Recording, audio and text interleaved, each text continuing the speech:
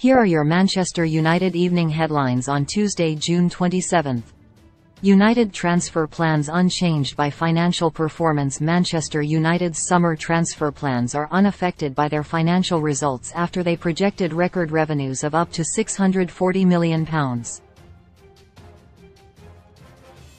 Sources insist United have enough cash for investment in the squad, and the limiting factor are the financial fair play rules. United have a budget of just over £100 million, which will be supplemented by any player sales. In their financial results for the third quarter, there was no mention of the strategic review which could result in a takeover of the club or United's debt. It is understood the long-term debt remains unchanged at $650 million, £510.5 million.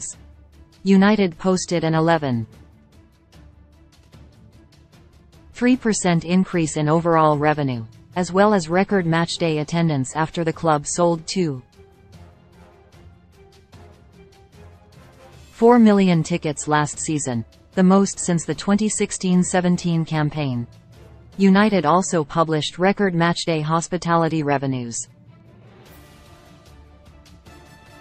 Read more from our chief United writer here.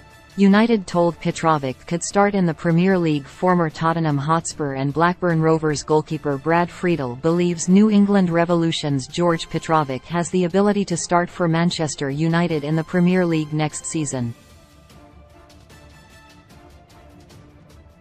Men's Sport revealed last week the Serbian was being scouted by Erik ten Hag's side and was seen as a player of interest. However, an offer had not been submitted as of yet, and, should he sign, he would be seen as a backup option to provide competition for the club. According to Friedel, the 23-year-old has what it takes to go straight into United's first team and could be ten Hag's only feasible option considering the tight budget restraints the Reds are under this summer. He explained to OLBG, "I think George Petrovic should be on the radar of Premier League clubs. He could start right now for pretty much any team in Europe, although he has a learning curve, of course. From what I have seen of him, there has been no better goalkeeper in MLS for a long time."